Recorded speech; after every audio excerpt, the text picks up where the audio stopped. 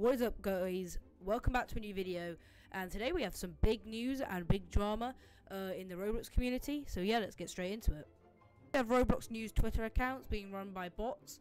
Now, to your disappointment, these accounts were run by bots. Well, that you might not be seeing those as much anymore,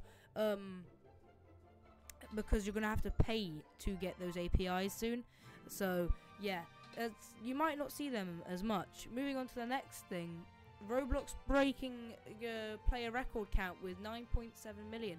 Right, it's absolutely crazy. That is, wow. I think Roblox now is one of the biggest platforms in the world, maybe even the biggest. I've never heard of a game having 10 million players, nearly 10 million. Maybe Fortnite. Yeah, Fortnite I think got 32 million, which is crazy, which is absolutely insane that Roblox is even that close. Thinking about 3 years ago, we were struggling to get 300k. Now we have 9.7 million. Wow. And games like Pet Simulator X getting the 1.1 million. That on its own is top 10 top 10 games in the world. Like for example, Steam, which is one of the biggest game platforms to download games and play games. They are one of the biggest platforms in the world, like full stop. And looking at Pet Sim and some of the biggest games on that platform, it's probably one of the most, this is a school night and it has nearly 100k people playing. That's already like top tier games in the world and games on Steam. That would place it in names of titles like CS:GO and Apex Legends and and Destiny 2. They're crazy AAA title games, and it's just crazy to think that a Roblox game is even overtaking some of those, which is absolutely, I can't wrap my mind around that. That's absolutely insane. The next topic is developers getting mad about Roblox going down. Now, Roblox servers are extremely good. If you didn't know, Roblox shares servers with some AAA games, like you might know, like Fortnite, Valorant, Apex Legends. They're a few of the big ones that they share servers with. So yeah, they're not terrible servers. They're great servers. But where you have 9.7 million people playing at the same time, and a big game like Pet Simulator X, you might find a lot of games like Pet Simulator X and Doors and all of that, when they update, you get update rejoin text come on the screen, and like a million kids go and leave the game and rejoin. There's actually a tweet about it. I'll put it up on the screen right now. Rejoining the game, that's everyone leaving and everyone rejoining it. It overflows the Roblox servers, therefore they crash, which is a big problem, but it's very, very understandable. Like, imagine trying to hold 1 million little Timmies leaving a game and joining it again at the same time. That's a crazy amount to sustain on servers. Like, that's a crazy amount of weight to go on a server, and it crashes almost every time. It's kind of suck though that it crashes on one of the biggest days of the week for Roblox's player count, as that's on the weekends, Saturdays, which is why a lot of games update then, because a lot more kids and a lot more people aren't going to be coming home from work, or aren't going to be working, or in school. So that's why games like that update during that. But developers were mad that the Roblox went down, because they lose thousands of dollars from Roblox going down, obviously, because they can't make money while no one's playing their game. So yeah, they were mad about that. Can understand why, but then I can also understand why Roblox crashes, because that's a crazy amount of weight on the servers.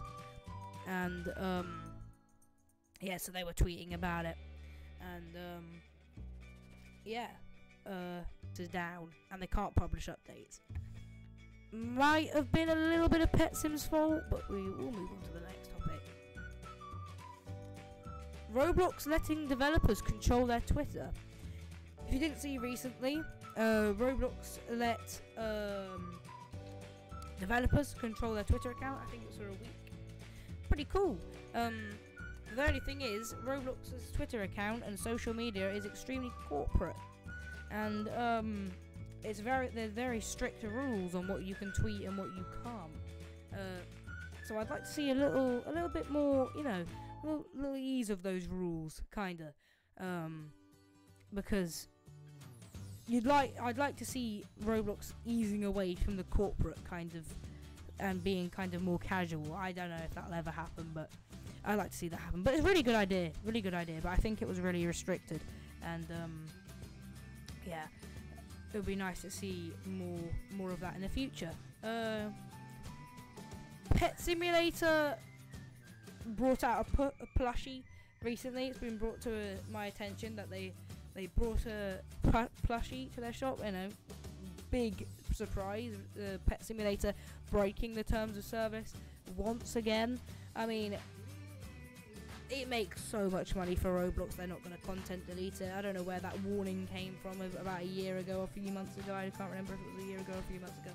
I don't know where that warning went. I don't know. They said they spoke to him and they changed the terms of service for that. But I guess we're not going to care about that. Again, Minitoon literally asked to do that same thing. They didn't let him. They let him Preston. I'm just gonna say that. But yeah, they apparently they released a plushie, right? No big problem. But if we look at the price tag, bang hell, what the heck? What is that? £300. I think Preston's turned into a flipping wallet at this point. £300. Just for clarification on the price for that, you can get an Xbox Series S for that amount. Hell, it's nearly an Xbox Series X for that amount. You could rent a car for a day. But this thing that previously sold, look, I don't want to diss people's art. It's crazy good art. It looks good, and the quality looks really good. But £300 for a flipping rabbit? I mean, sorry, it's a cat, but it looks like a rabbit a little bit. But come on, it's £300 for it's meant to be exclusive, I know, but make it a little bit more, not £300. £350 going on 400. Look, I don't think these are going to sell out anytime soon. If they do, they might actually, because flipping NFTs sold out pretty quickly, didn't they? But £300. £300. You're really going to make people angry, I've got to say that. You're really going to make people angry. That is a crazy amount. I don't think a pet should ever be that much. They're breaking the terms of service as it is, but £300? That's a crazy, stupid amount. But we'll see what happens. It's a toy, for God's sake, with a pet that comes with it. I don't know why. But yeah, I guess. That's all the news for today, though, folks. I hope you enjoyed this video, and if you did, go and watch this one. Whatever YouTube's recommending you. And yeah, see you in the next one. Bye!